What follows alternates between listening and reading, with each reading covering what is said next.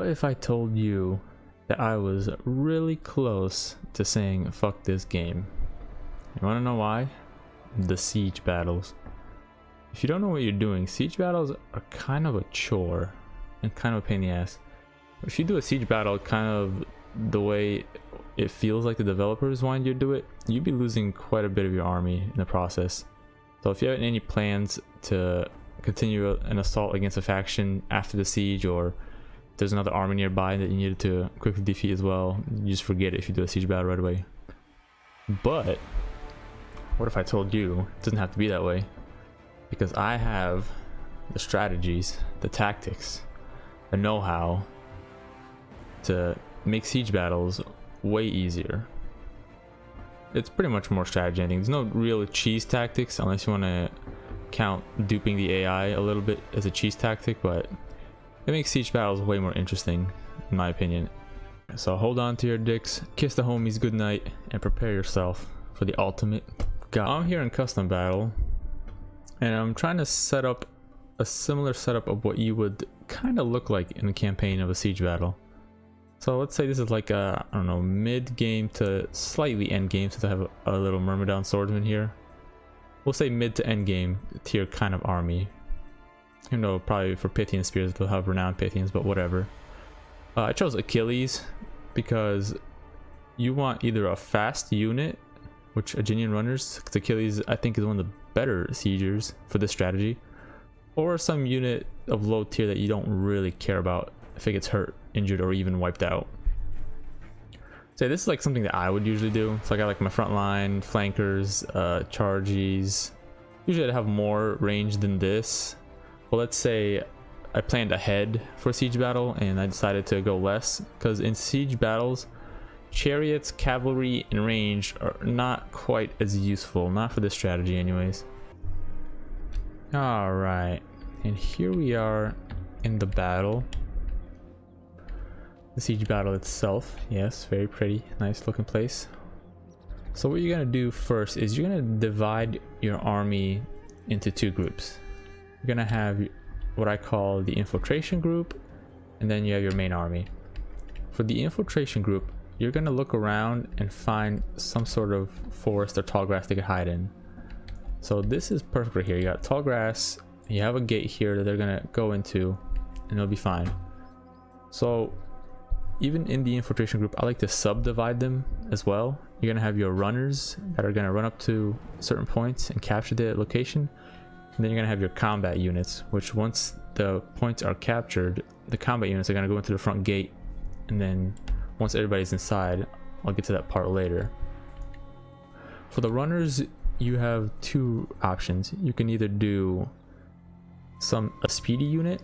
So for example, Achilles' Aeginian runners are super fast, which are great, or you could do some sort of cannon fodder unit, so young spears, militia, something super cheap, something you don't care that gets damaged or even just wiped out. So all you need them is to run up there as quick as possible before the towers can do any real damage, and open these gates or capture these towers so that way they don't hurt the rest of your unit. Once these are captured, the rest of your infiltration group can go in and, you know, we'll do our thing then. So what I'm going to do, I'll just pick one of each. Screw it. Quick one and a cannon fodder one. As for the combat, you can use heavy stuff or you can use other quick stuff. I'm going to choose Myrmidons, and let's go with Champion of Pythia. And usually if you have slingers or any kind of ranged unit, I usually put them in with the infiltration group because that's the most combat that they'll see. Once the gates are open, you can just have them go in. Whereas if you had ranged units just, you know, climb up ladders and get up on the ramparts, they're kind of useless because they'll just get killed by whatever's guarding up there. And you can't have ranged units just covering your dudes, because if they're standing out here shooting in, well, the gates are shooting them, they'll mess them up quick. Now one question is, why use quick ones or cannon fodder over, say, the heavy dudes that have more block chance for projectiles? Yeah, I don't think, pretty sure these towers ignore block chance for projectiles, because I've noticed whether you're using cannon fodder or you're using top tier, they take about the same damage. Even with the heroes, like it's more like a percentage kind of damage. Alright, so now that we got our infiltration group. Oh yeah, one more thing. You don't want to make these guys too big, because if your infiltration group is too big, the AI will just cheat and magically see them hidden, even if they're hidden. You can see they're all hidden. Even this, I'm hoping, won't be too big. So now, as for the rest of the army, I like to set them up in the exact opposite location of where the infiltration group is. This way they get plenty of time to do the thing. Alright, so this is what the army looks like. I like to group my infiltration group just so I know which is which, especially if you have like a, I don't know, secondary army coming in, which is also makes it easier. One pro tip for siege battles is you definitely want to outnumber the defenders.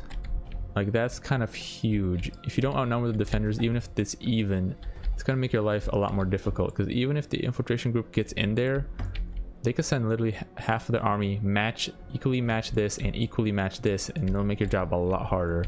At that point, you better hope you have higher tier units, or you just have to outplay them completely in order to win this battle without suffering too many casualties. That's really the point of the strategy, is to win battles without suffering too much casualties, because you can just have everybody haul ass into the walls, everybody climb and duke it out on the ramparts, but you're gonna lose so much of your army that your pretty much strategy for the next like 3 to 5 turns is healing up your army or recruiting again. Whereas with this, you can continue your campaign against whatever faction you want to take over. Alright, so let's get started. Alright, so as you can see, I might have made my infiltration group a little bit too big, because normally they don't even really start in this location unless they can kind of see them.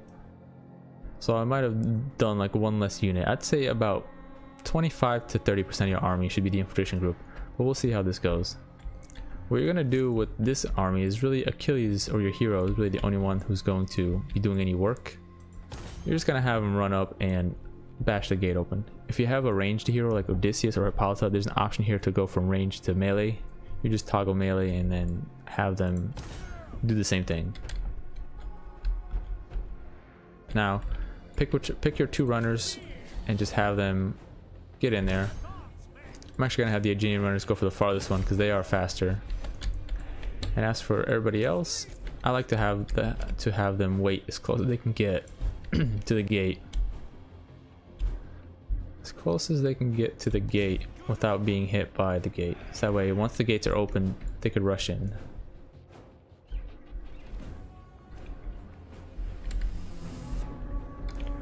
And it looks like these guys, they usually prioritize the bigger army, are attacking the gates. So they're not too worried about this one.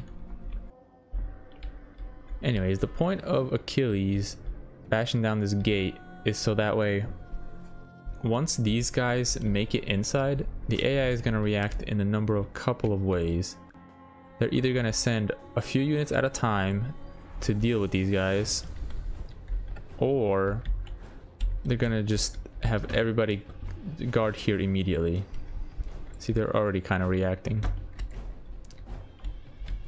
Now, once everybody leaves here to either guard here or deal with these guys, that's when you're going to have your hero capture the main gates and just have everybody get in here. You don't have to wait for the hero to capture the gates in order to send everybody in. Like, 2 towers aren't going to do too much damage to, you know, your army as a whole. But if you want to play it safe and just play the long game, you can.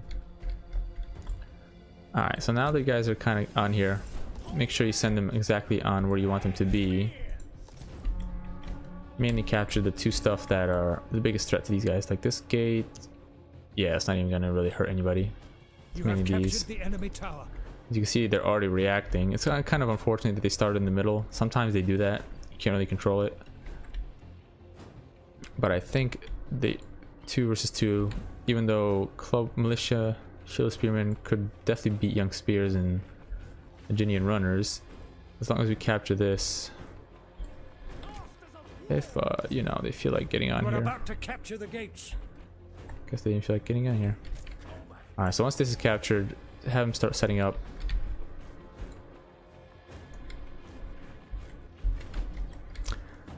Yeah, normally they just all go on here. So it looks like we got kind of unlucky this round, but that's all right. We'll do a more challenging, a little bit of an extra challenge to it, you know what I mean?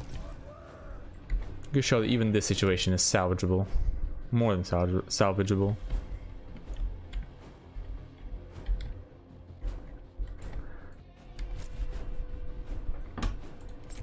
You have captured the gates. Now that the gates are captured, immediately send in your dudes.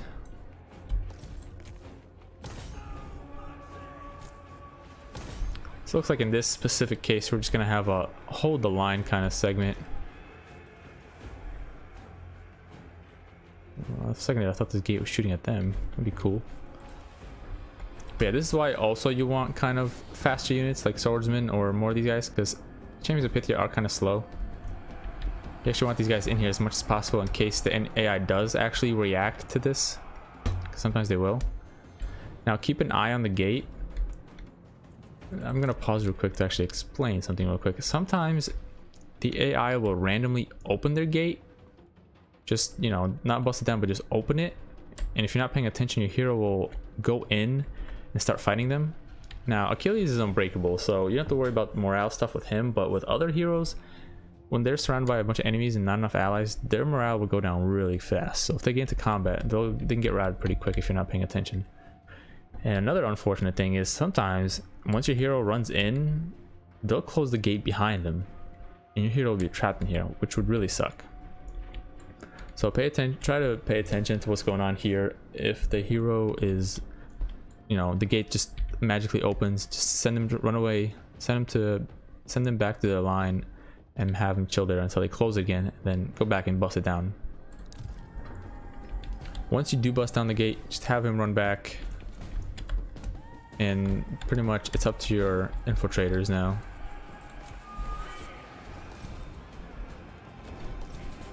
So we're gonna have the young spears actually go around.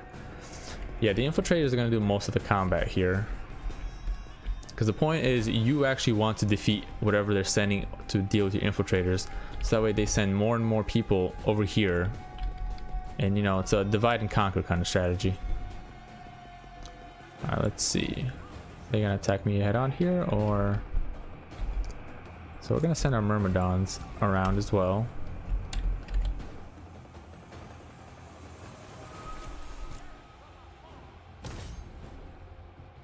Champions of Pythia, I'm probably gonna have them hold the line and have these dudes. Alright, looks like they are. Alright, so we're gonna have them switch. Champions of Pythia do what they do best and hold the line. Myrmidons are gonna flank. Probably gonna have to have them help here. Alright. Let's take a look at the gate.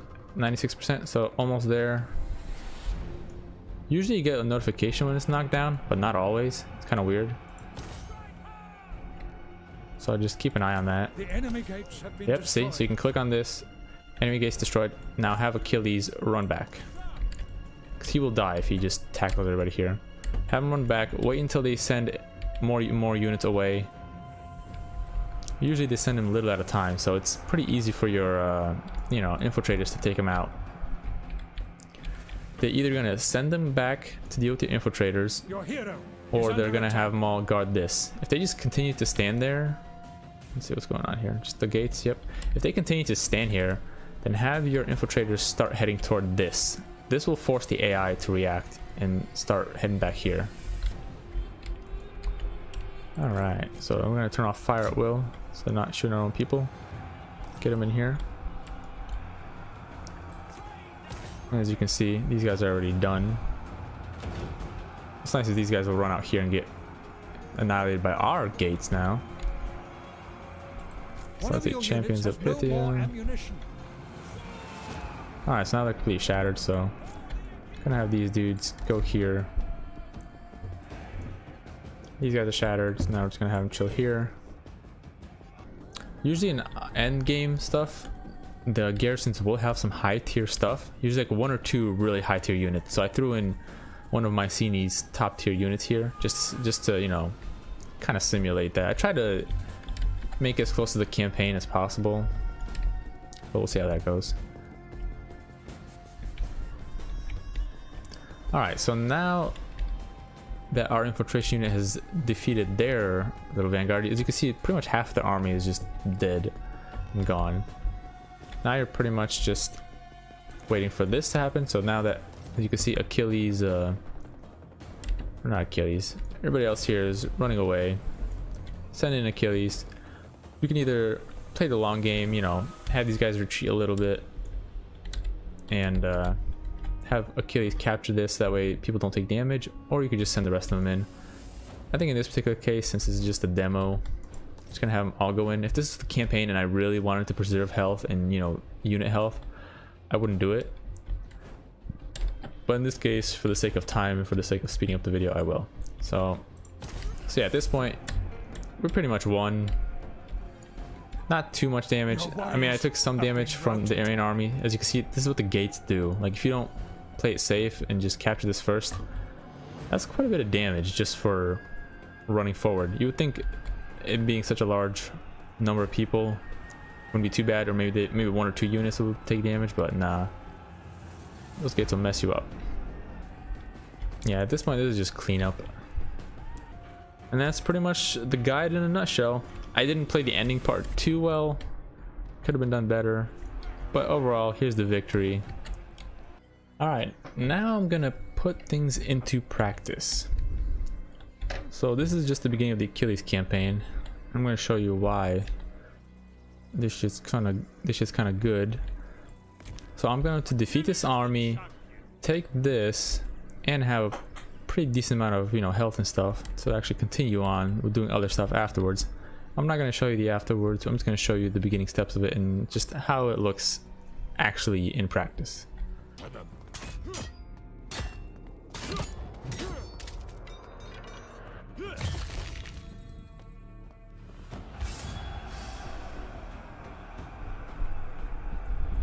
Alright, I'm not going to show you the actual battle just because, you know, this is a siege guide, not a land battle guide.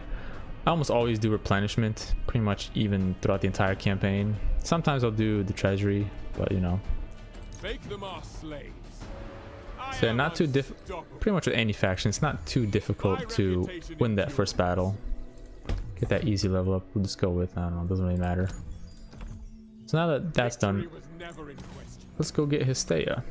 Cut them down. So usually garrisons aren't too bad. They'll have mostly fodder in the beginning of the game anyways. Mid campaign, end campaign, it's a bit different story. But yeah, light spearmen, some fodder. Usually they have one or two decent units, like light spearmen and renowned slingers. Luckily Achilles starts with some good stuff, so let's go ahead and do this. Alright, dry weather's fine by me. So once again, let's go ahead and pick and choose our spots. Let's see, what do we got? No gates there, it could be a potential one. So I think over here is not too bad. Yeah, let's do it right here. So a nice little patch of hideable grass or forest or whatever. So once again, we could do quick ones, we could do fodder. I like to put my range in there. And because my army's so small, I think this will be it for now. We'll get rid of fire at will and skirmish mode for these guys. Your boy Achilles gonna haul ass cheeks up there. And while that's going on, your infiltrators is gonna be doing their infiltrating thing. We only have two. So yeah, so I guess these two are just gonna get in there. Actually, what I could have done is just keep them hidden for like the first maybe minute or two and let everybody go this way. That way they still think that this is the only army here. Now one thing you could do with unbreakable heroes is if they give you a chance, you can actually kind of just have them run in there and just run away. That way they'll divide their army even further, chasing your hero, chasing these guys, and then you can have these guys get in there. Now we're pretty much just setting up for taking on whatever guys they send our way. Let's see, what do they plan on doing? That's alright. Let's attack them anyways. And there we go. Usually with the way these setups or these towns are set up, it's pretty easy to get flanks going.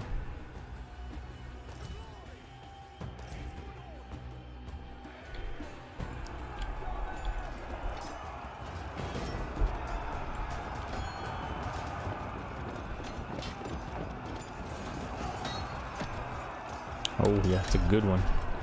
Always very satisfying when that happens.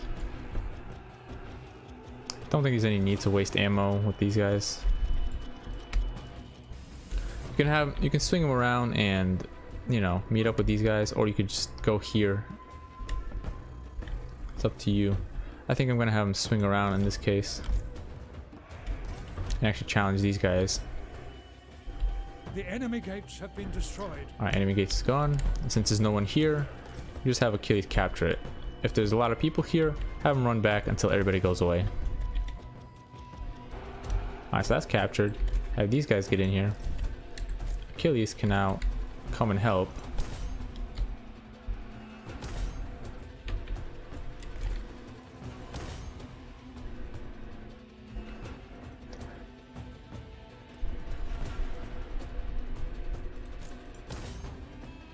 Yeah, at this point I'm pretty much just cleaning up. I think we'll be fine. But yeah, that's pretty much it. The foe has sighted your hidden As you can see, I'm units. pretty much just cleaning up, just surrounding them. That's basically it. But yeah, that's Siege Battles 101.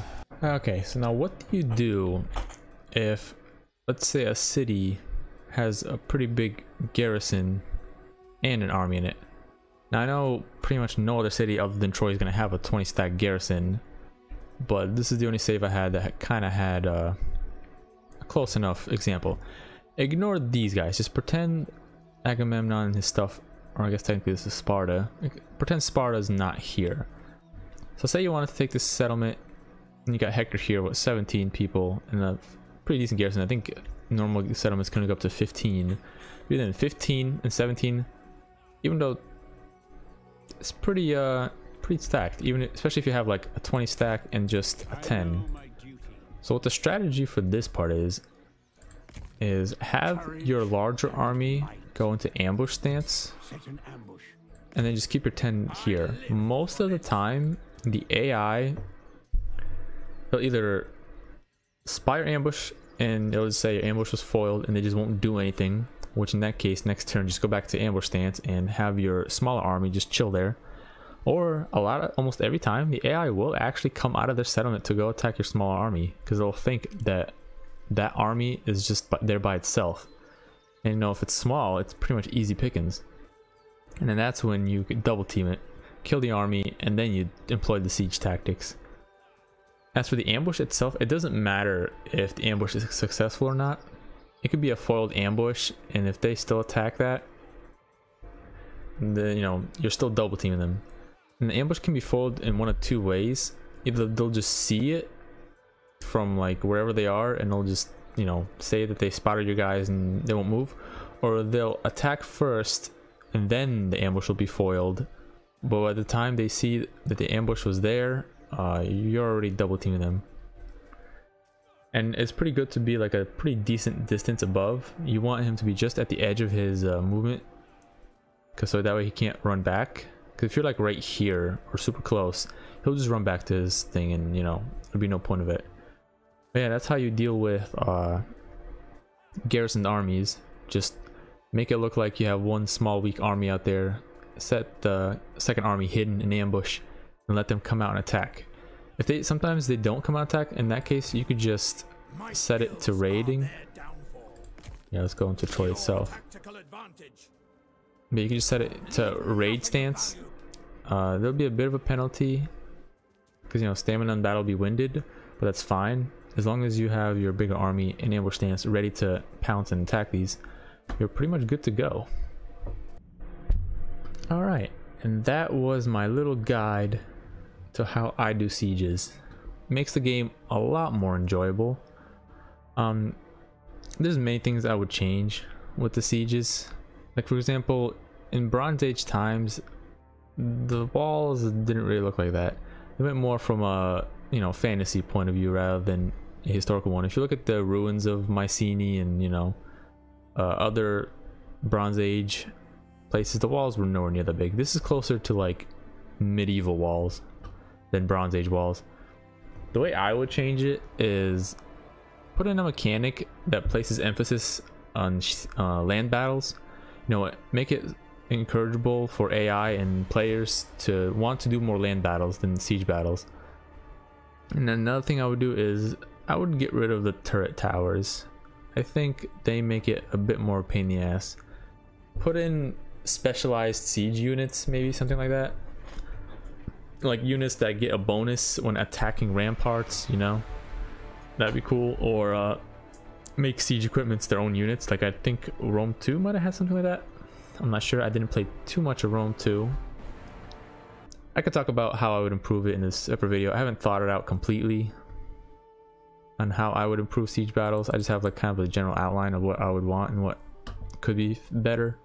There's a lot of stuff about this game that I would probably change, and I'll probably make a video on that in the future. But thanks for watching. You know, hit that like, comment, subscribe, follow me on Twitch. I stream often, very often, you know.